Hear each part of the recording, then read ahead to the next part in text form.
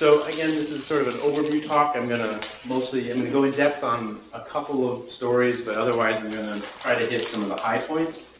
Our group mostly works in two areas, so 3D cell culture and regenerative medicine, and also immunomodulatory biomaterials. And I'll be focusing most on the second, as Monty mentioned in his introduction. What holds these two sort of different areas together in our group is that we approach both from a perspective of using designed proteins and peptides that have the ability to organize themselves into materials. So fibers, and particles, and gels, and other supramolecular systems. One of the problems that our group struggles with kind of on a broad scale, and I think this is true in biomedical engineering and especially in biomaterials, is that when you're trying to engineer in biology, biology puts up a fight, right? Because biology is characterized by highly multifactorial networks of signaling, of pathways, and the trick in engineering within these systems is to identify engineerable pivot points within them. This is a graphical visualization of notch signaling in Drosophila, right? And so when you're designing a biomaterial, the main challenge is how do you discover appropriate combinations of signals to push a pathway in one direction, and then how to engineer a system that can deliver them reproducibly across outbred populations of people who have their own individualized specificities. And this is very true regardless of what half of our lab is operating, whether it's in tissue engineering or whether it's in immunotherapies. So the way I structured the talk today is I want to go through for about 20 minutes sort of introducing some of the proteins and peptides and molecules and materials that we've designed over the past few years. And then I'll get into a few selected examples of some of the applications we're driving towards. So one of the peptides that we use quite a bit in our group is one that my first graduate student worked with. So this is Philip. Philip now, just this past fall, started his own independent lab in the biomedical engineering department at LSU. And he worked with this peptide known as Q11. The property of this peptide that is so useful has multiple properties. So it self-assembles in salty solutions, so physiological buffers, physiological fluids, like serum, or body fluid, interstitial fluid. And when it's just in water, it's pipetable and it flows, it's fluid. But when we add buffers to it, it will gel. I'll show you in another slide what the nanostructure of these assemblies look like. But on this slide, I want to show you that this molecule is also very easily functionalized.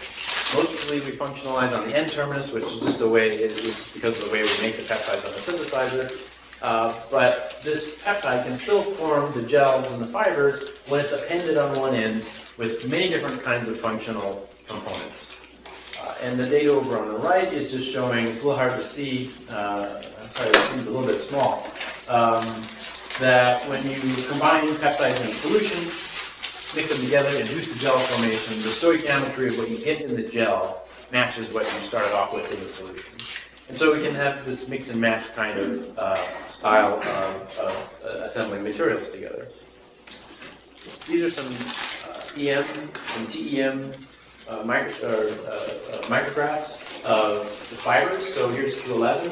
And over the years, we have appended it with many different immune epitopes, B cell epitopes, T cell epitopes, cell binding ligands, polymers for changing the chemical and physical properties of the surface of these fibers.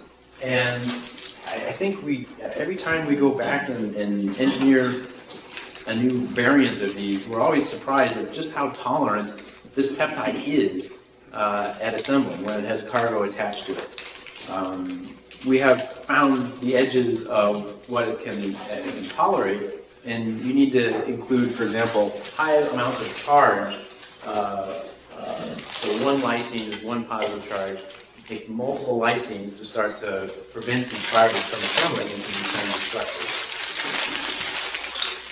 So that's the Q11 system, and we'll come back to that because it's something that's been fairly central to a lot of our immunological work.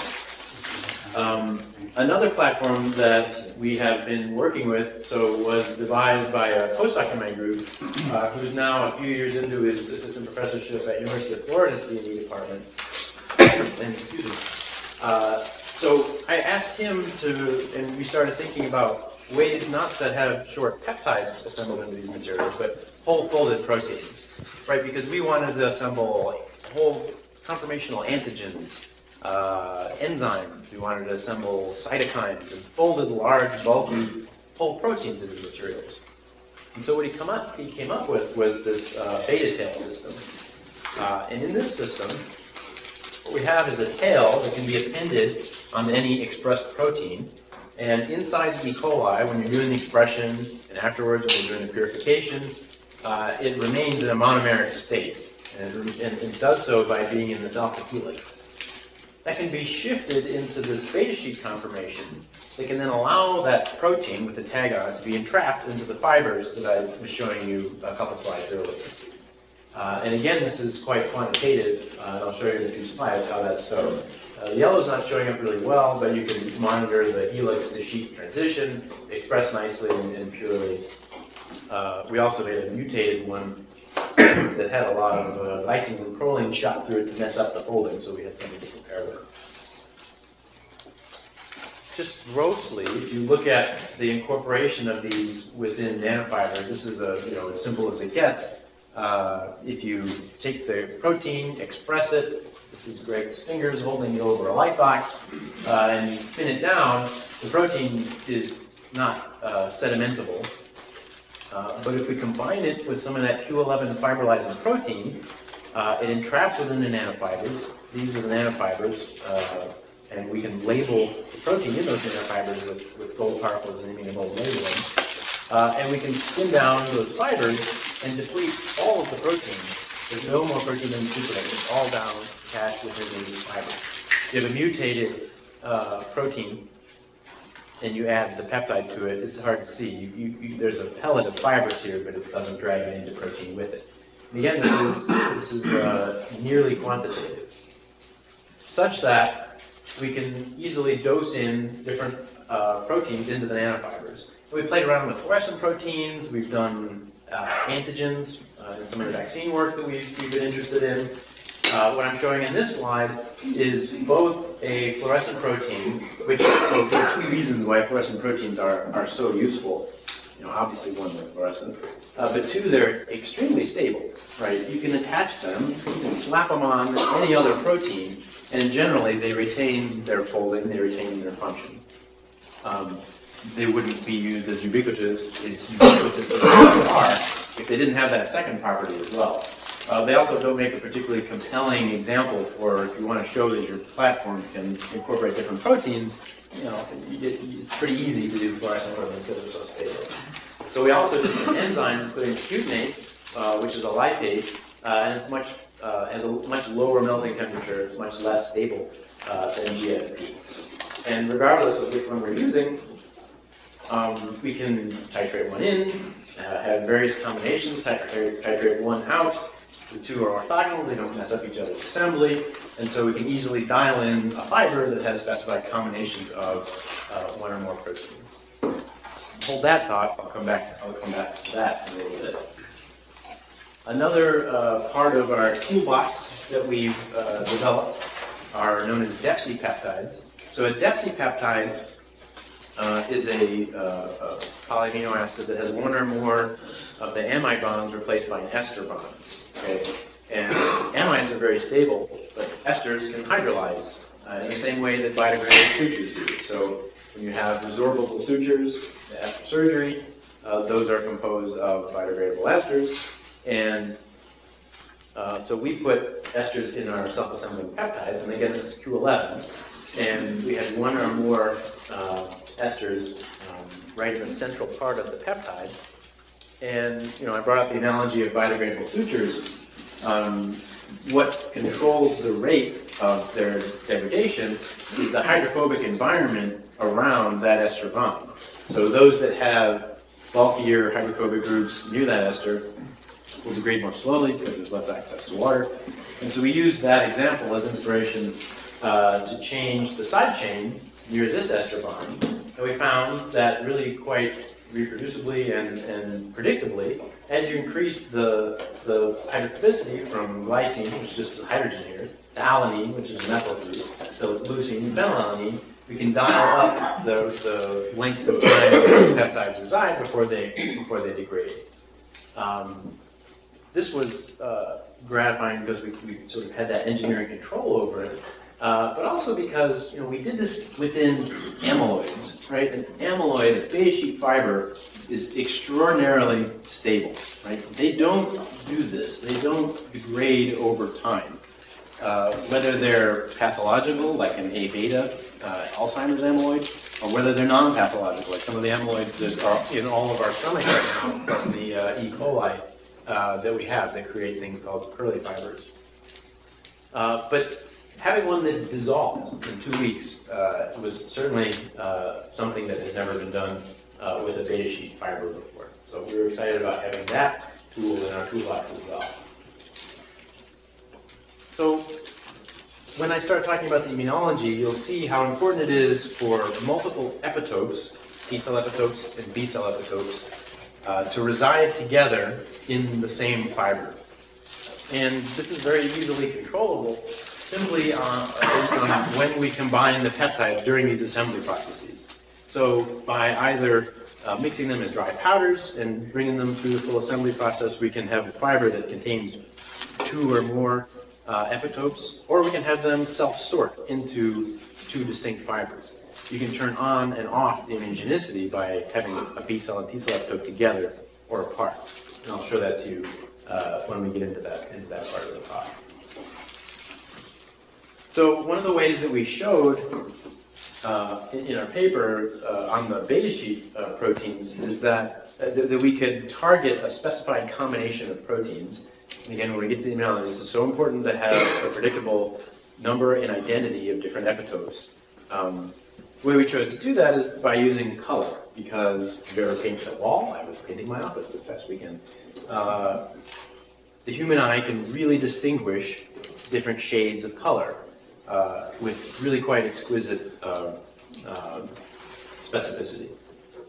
And so what we did, we thought this would be kind of a fun way to show that if we had 3 different fluorescent proteins that assembled, they all had the beta tails on them, we would predict that if we wanted to target a gray color, we'd have to mix them, like you would in Photoshop by picking your color in a equal ratio, equimolar, 1/3, 1/3, 1/3 ratio. And when we did that and induced assembly to a gel, we got a gray gel in fluorescence microscopy.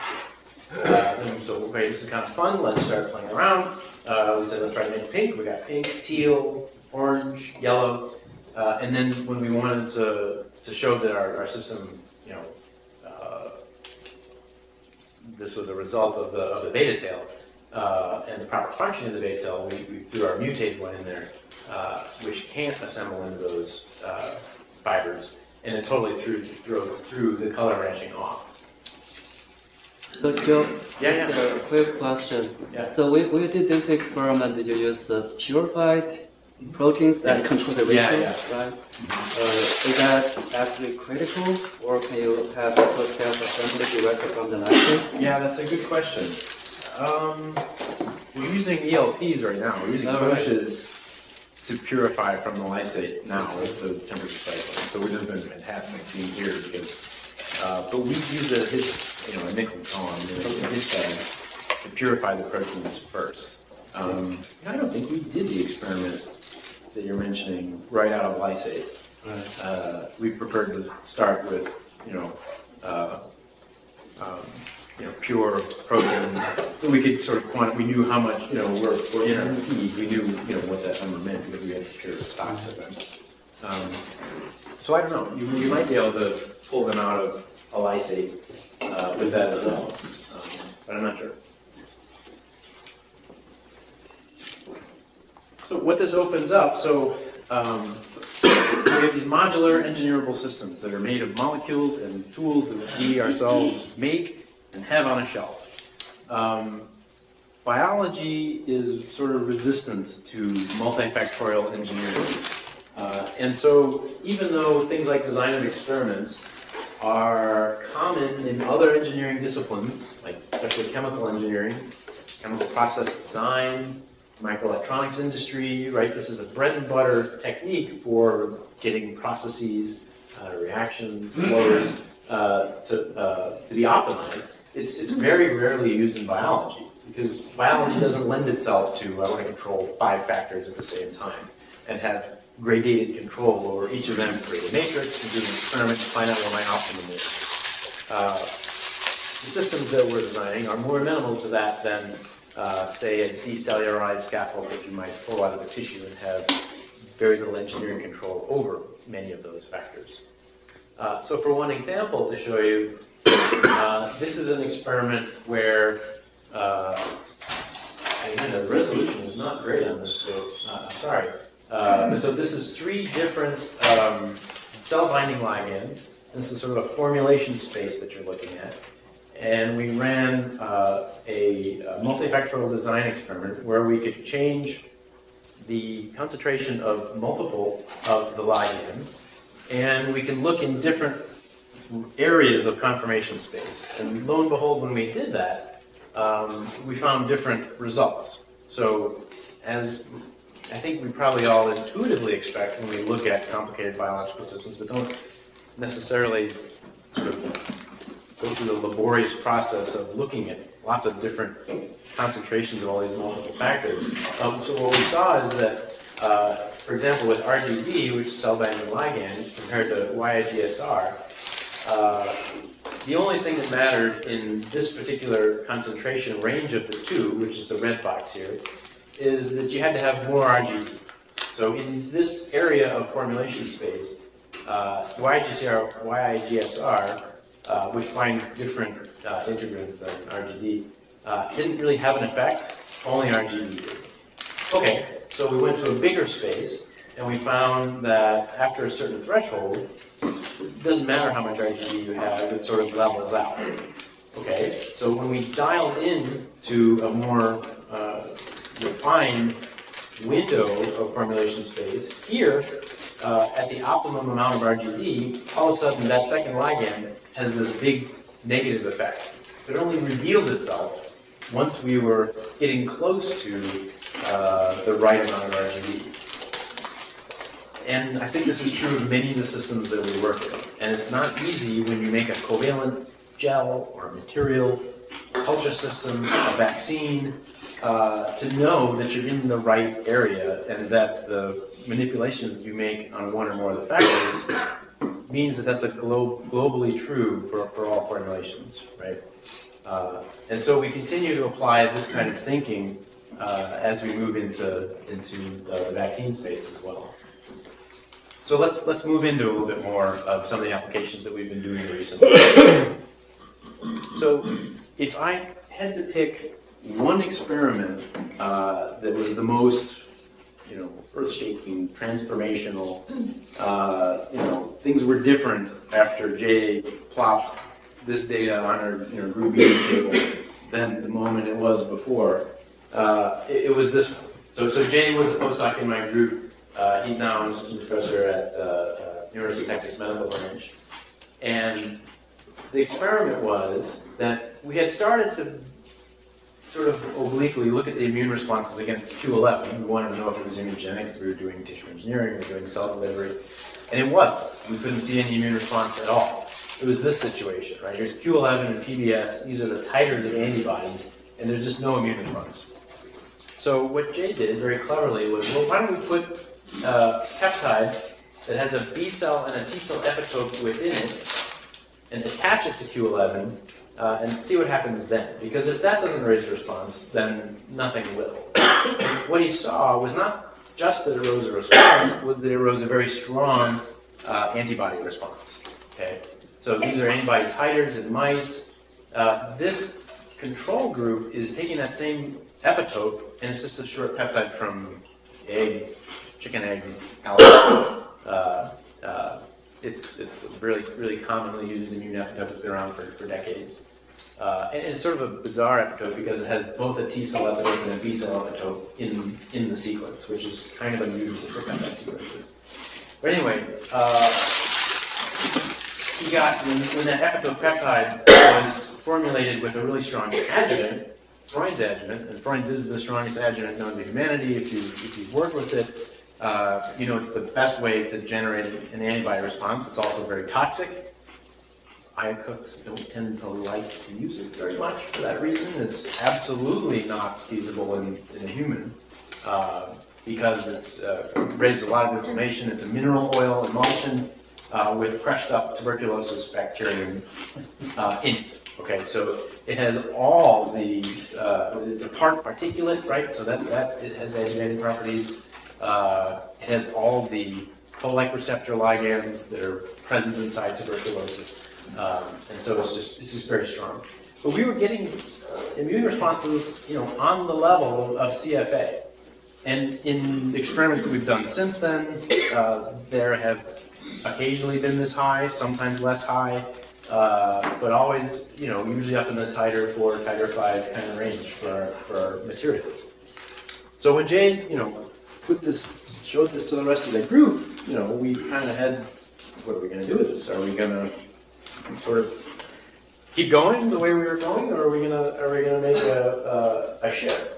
And you know, we decided that we would see if we could take this really interesting property and try to utilize it for a therapeutic effect, and to try to understand what these immune responses might mean when we're not trying to we're not actively seeking an immune response for a therapeutic effect. What if we are trying to deliver some cells?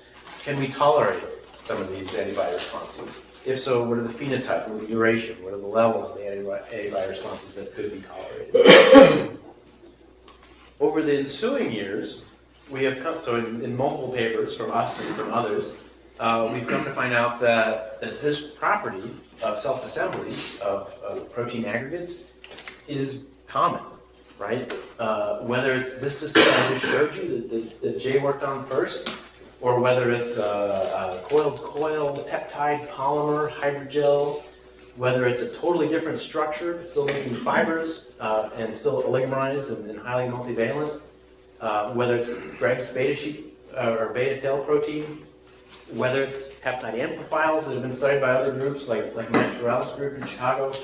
All these, as a class of materials, raise fairly compellingly large immune responses. And so we set out to characterize, you know, what makes these immune responses what they are, and what can we do with them, therapeutically. Okay, so these are the two questions that have been driving a lot of our work. How can we actively make use of these responses, and what does this mean for other applications of these biomaterials? So we're going to get into a little bit of immunology now, and for those of you who aren't inclined, this slide should help at least show you some of the main players. 3 cell types: the antigen-presenting cell, the T cell, and the B cell. When a material, and so I basically adapted this from another more classical figure in a review paper, where up here it's, you know, a virus, but now it's been biomaterialized, so we have a material coming in here. And there are different epitopes on here. So some of the epitopes are red, you'll see, and some of them are blue. The red ones I've designated as T cell epitopes, and the blue ones are B cell epitopes. So an antigen-presenting cell will, you know, survey the tissue, and if the material is delivered intramuscularly, subcutaneously, intraperitoneally, intranasally, we're doing work in that delivery route as well. Antigen-presenting cells phagocytose this. They take it up through a number of mechanisms, but then when that happens, they start chopping it up into pieces. And some of those pieces end up in the major histocompatibility complex, the type 2 MHC, and those are known as T cell epitopes. Because that MHC peptide is presented to a T cell with their T cell receptor, and when the T cell that happens to be clonal for that sequence that makes it in there, when it detects it, along with other co-stimulatory molecules that the APC is also providing, it becomes activated, proliferates, differentiates, and can take on a number of different phenotypes. okay? What allows the APC to produce these co-stimulatory molecules is usually the sensing of some kind of danger at that site where it's encountering the antigen. Okay, so keep that in mind. On this half of the slide, you have what's going on with B cells. B cells also are antigen-presenting cells, and they take up the material analogously to what happens with antigen-presenting cells, like dendritic cells. But they do it by a receptor-mediated endocytosis, where they bind to the B cell receptor specific, or the B cell epitope specifically, via their B cell receptor. Okay, so this B cell is clonal for that blue shape. Okay, it takes it up, chops it up, and now the red parts, the T cell epitopes, make it into the MHC. Okay, now T cells that have been activated by this axis find these T cells find this B cell that is clonal for that B cell epitope and give it cytokine help. Depending on what those cytokines are, it gives the phenotype of the antibodies that then come out. So there can be antibodies that bind complement, antibodies that don't bind complement, and whether or not they differentiate into plasma cells. There are many different kinds of antibodies. Okay, so that's the main pathway, and that's just the most boiled down. There are a lot of things that happen in parallel. But what's critical is which epitopes are up in the materials to start with, T cell epitopes and the B cell epitopes, and we'll come back to that. So the one application that I want to dive with a little bit more detail into is known as adaptive immunotherapy. So right now, if you happen to have a chronic inflammatory condition like rheumatoid arthritis or ulcerative colitis or Crohn's disease, the main treatment for this is an anti-TNF antibody, right? So tumor necrosis factor, right? Humira would be the poster child, and there are several other commercialized versions of it. I actually just got approved for a generic very recently. It's an anti-TNF antibody made by Abbott, AbbVie. Used to be that you had to go in and get an injection. Now they've made a auto-injector, EpiPen style kind of delivery device.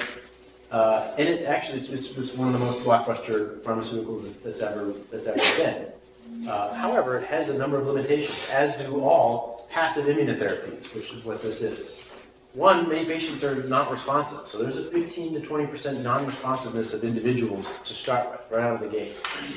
Two, the repeated injections every 2 weeks or every month, depending on the severity of the disease, for the duration of the disease, and if it's something, like rheumatoid arthritis, this could be for the rest of the patient's life, causes issues. One, there's a compliance issue, just going back and doing it every 2 weeks, which EpiPen style helps with.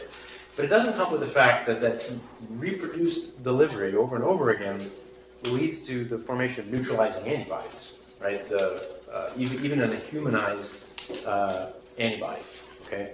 And this leads to non-responsiveness over time of a large proportion of the patients.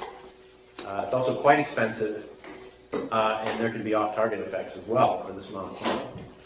The alternative is, and this is something that doesn't exist yet, but is the idea of ours and a number of other labs, is what if we could raise those antibodies in the patient's body, not rely on delivering them from a manufactured source, right? That's known as active immunotherapy. And as I mentioned, this does not exist yet against cytokines in current clinical practice. And part of the reason is because you really have to thread an immunological needle to achieve this, right? What we want are the antibodies that are going to go off and deplete the TNF in the circulation. But there are different forms of TNF. There's a circulating form, there's a membrane-bound form. We don't want to react with the membrane-bound form, and we don't want to kill the cells that are producing TNF, right? You need some level of TNF to fight off infection, and if you ablate the patient's ability to produce TNF at all, that's greatly diminished. that would also lead to a lot of inflammation if you're killing cells in an autoimmunity, an autoreactive kind of way. So we just want those antibodies. Okay? And moreover, the phenotype of those antibodies needs to be non-inflammatory. I mentioned that there's some antibodies that bind complement, some don't. Some are more associated with inflammatory responses, some are less associated with inflammatory responses. Some are associated with allergic responses, like IgE. We don't want those. We want to dial in the phenotype of those antibodies. Right now, that's not possible to be done with existing platforms. One, because they depend on adjuvants, right, which often, by their very nature, are inflammatory. And there's little latitude for adjusting epitope content and other possibly co-stimulatory molecules that are in the vaccine so that we can actively generate the very precisely controlled phenotype that we're after. Okay. And so this has been a target of our Q11 system. And what we did is we designed a peptide that has a B-cell epitope from TNF. This was published in the literature. This is not one that we discovered. But it's a sequence from human TNF, and so we looked at human in our mouse studies. We used mouse TNF, where this is only exposed in the circulating version of TNF, right? So antibodies raised against this should not react against the membrane-bound TNF, and that was shown in a prior set of publications, not by our group. So that's the B-cell epitope, okay? The T-cell epitope, remember I said we don't want any T-cell responses against your own cellular components, right? So we use a T-cell epitope that's completely, so there's nothing in your proteome that looks like this. In part because they're two D-alanines, so the wrong stereoisomer from basically what life is made out of. We're all L-alpha amino acid based animals. And so there are two D-alanines, and there's a cyclohexylalanine. That's what the X is. You don't have a lot of cyclohexylalanine inside you, in your protein. So this is a non-self T-cell epitope. It also happens to strongly bind most T-cell, most MHCs in different individuals or different HLAs and different mice strains as well. Okay? So we made co-assemblies of these two peptides without any other adjuvanting molecules. Here are the fibers made of the B-cell epitope, the T-cell epitope, and together. And when we immunize mice with this, if there's no padre help, there's no antibody response at all. But if the two peptides are together, shown here in the full fiber, you get a nice, reasonably high and durable antibody response. So those antibodies that are raised react, of course, against what we immunize with, which is, I'm showing here a little green squiggly that represents the B-cell epitope. But they also react against the whole TNF protein. There are no antibodies, on the other hand, being raised against that T-cell epitope component. There are no anti-padre antibodies that are formed. Okay? And only mice that have been immunized with the two together raise any antibodies at all. If there's a scrambled version of the B-cell epitope, there are no TNF-reactive antibodies, and if it lacks the T-cell help, there's no reactive antibodies either. So why do you need that T-cell epitope if nothing is going to happen as a result of it being there? Right. So if you go back to that, yeah. So B cells can react to a very limited set of things without T-cell help.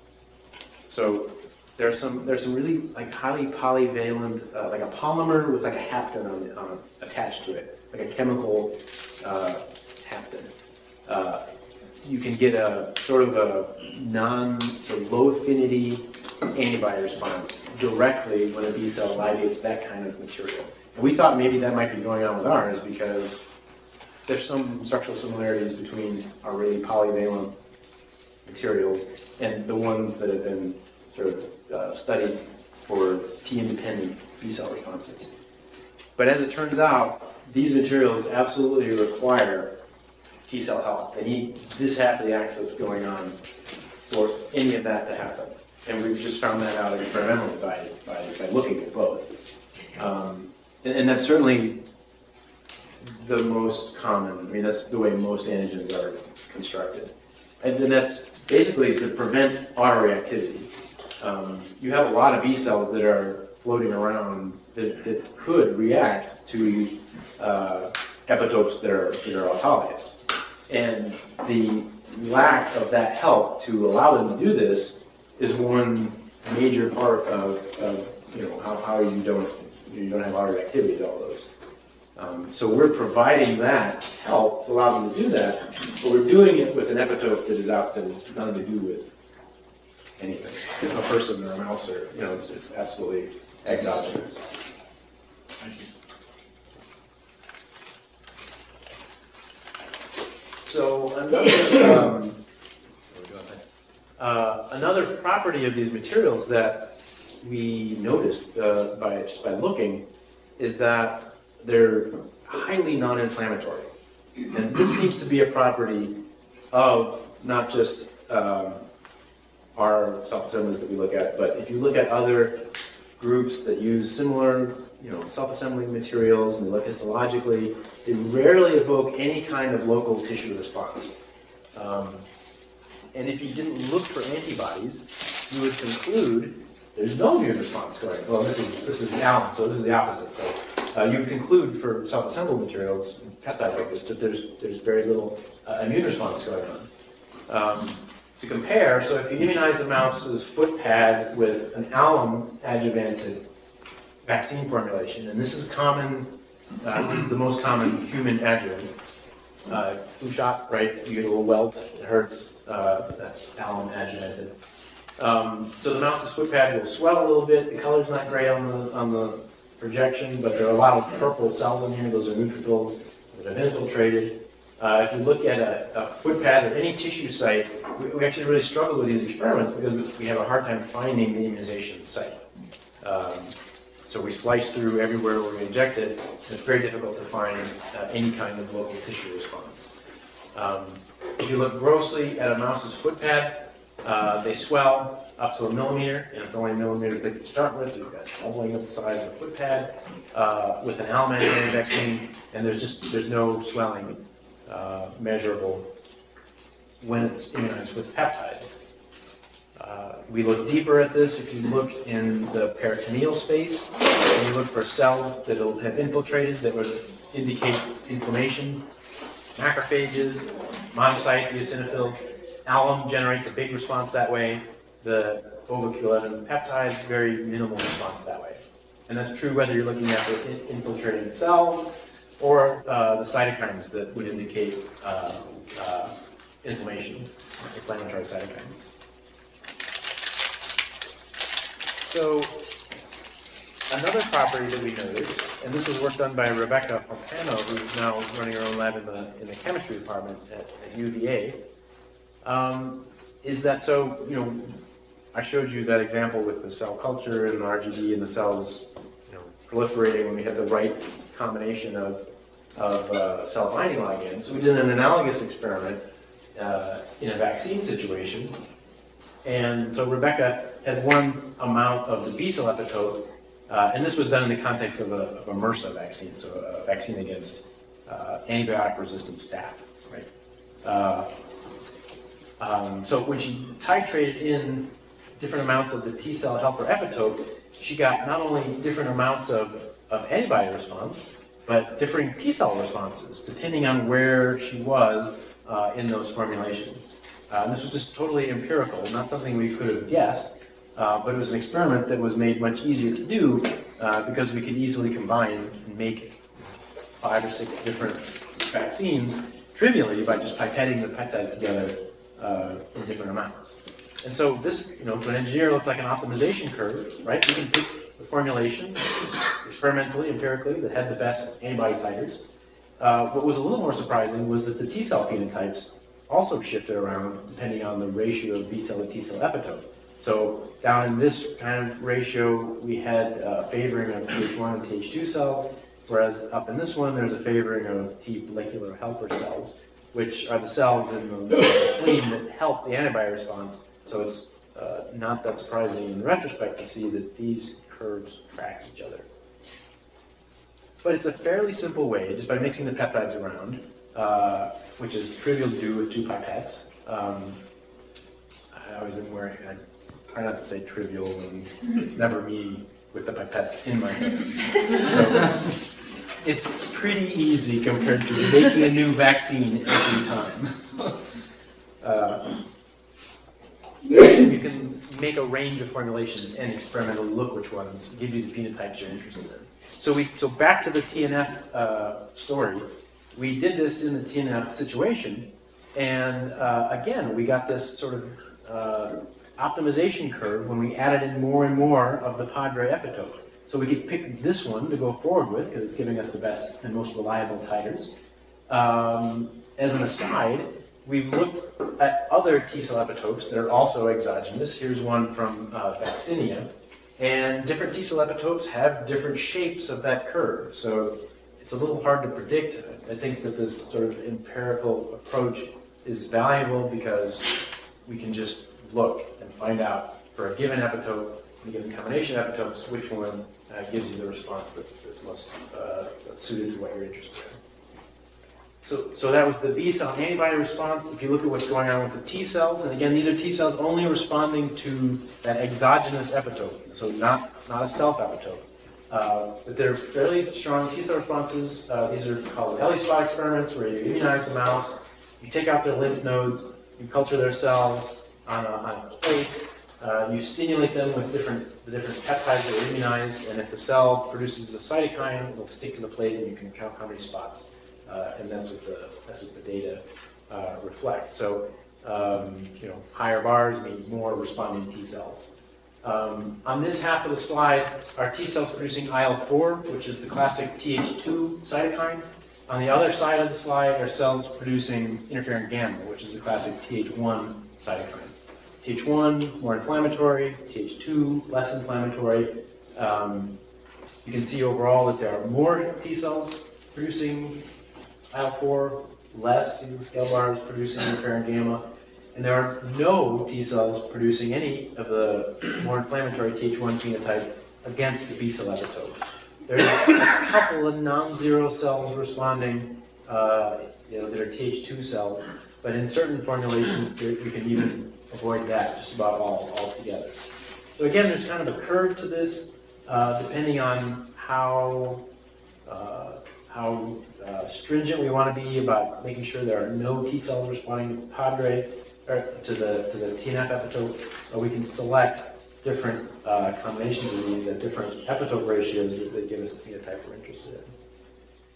Okay, so let's look at the protection assay that we did, which was very exciting. So right now, Yi in our group is working out models of chronic inflammation and arthritis.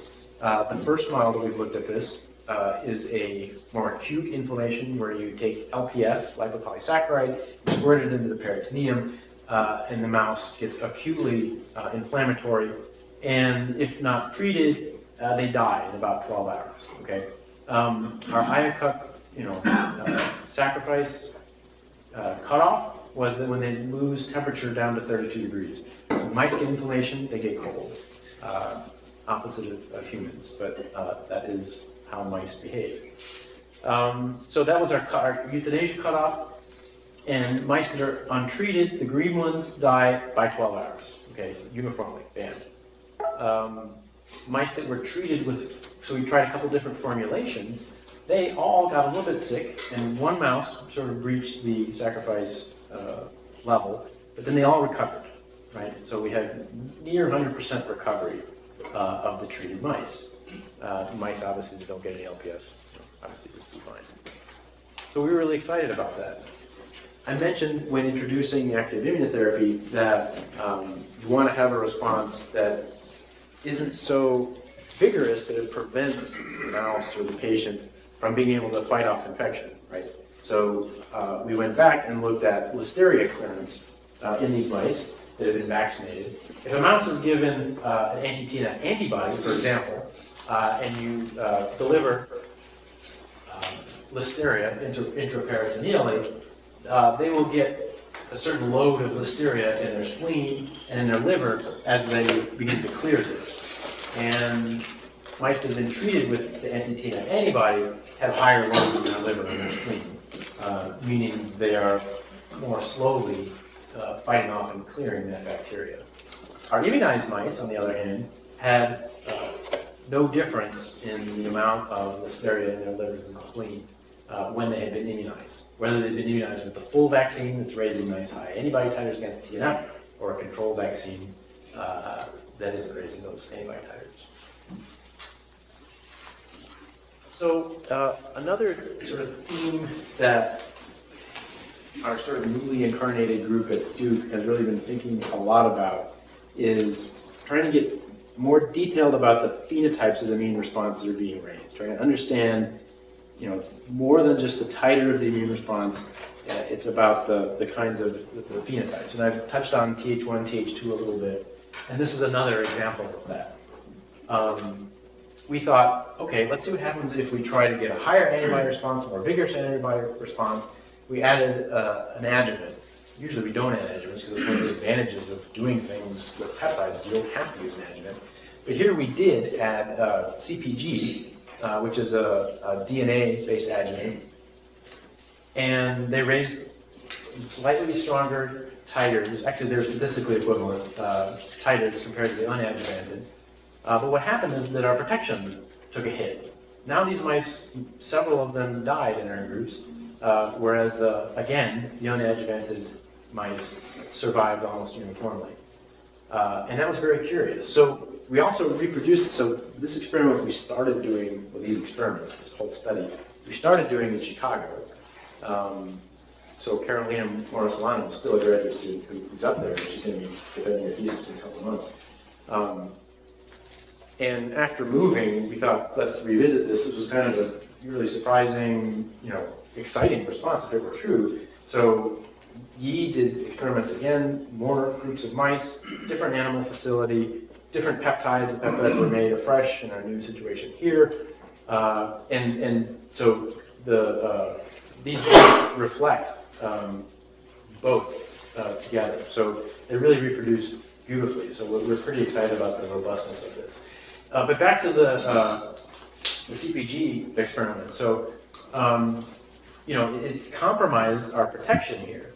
And we haven't gotten to the bottom of exactly why this is, but we've made some correlations that we're following up on. And one correlation is about the Th1, Th2 polarization. So we compared, again, the T cells producing interferon gamma and IL-4 in both situations, whether it had CpG or not.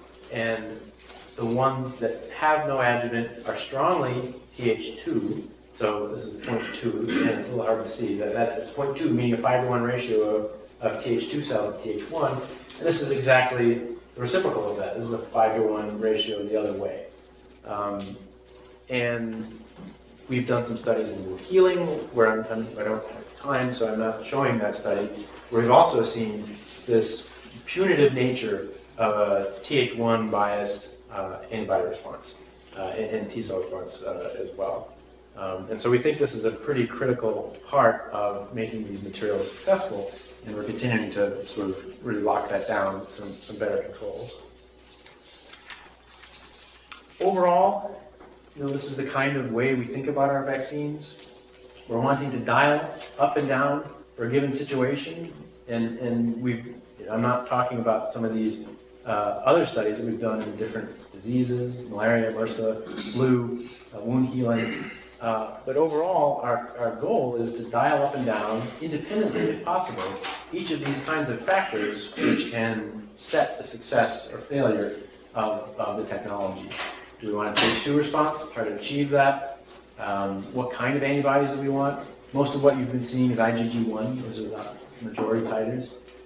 Do we want low affinity polyclonal antibodies or high affinity nearly monoclonal antibodies? If there's T cell help, if they're T cell engaged, do we want it to be CD4 helper T cells or CD8 cytotoxic T cells? And another question that we're continuing to think about is how long do we want these responses to endure? Lifetime, months, weeks? That's a pretty critical piece of the active immunotherapy situation. There's only 5 minutes left. There are a couple of short stories that I'm afraid I'm going to have to skip over. Sorry, just to give time for questions.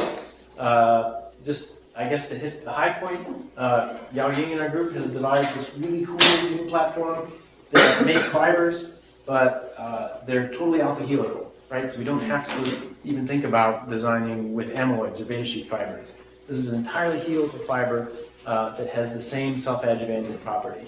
And we're collaborating with the Samson group, looking at these in vaccines for glioblastoma. So really exciting and really new work here at Duke. And another one, just sort of a 1 minute, overview. In some situations, we don't want a response at all. We want to just turn the response entirely off, right? What if we're trying to engineer a cell delivery device and the ligand that allows those cells to be happy in the matrix happens to have a B cell epitope in it and a T cell epitope? What are you going to do? And I think that's the case in many of the biomolecular platforms that we see published. So Yi in our group did a really nice study where he looked at changing the surface charge on the fibers. Got positively charged fibers, negatively charged fibers based on whether they had lysines in them or glutamates in them. This is just zeta potential measurements.